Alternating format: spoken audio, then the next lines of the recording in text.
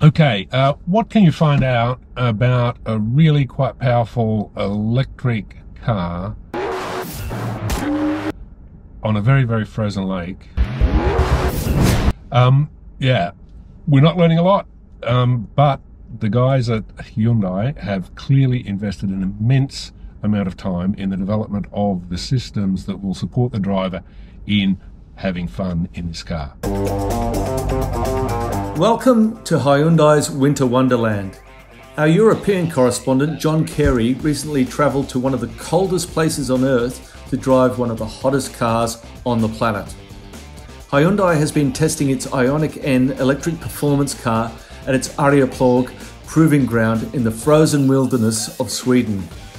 The camouflaged prototype you see here has a rumoured 450 kilowatts of power and can sprint from 0 to 100 kilometers an hour in a Porsche-like 3.5 seconds. But this test drive was more about sideways action than forward progress. The Ioniq's new drift optimizer technology is designed to make the average driver feel like a drift champion.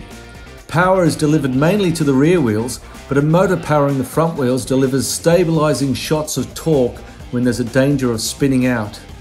Hyundai has also added a couple of techno tricks to make petrol car drivers feel at home.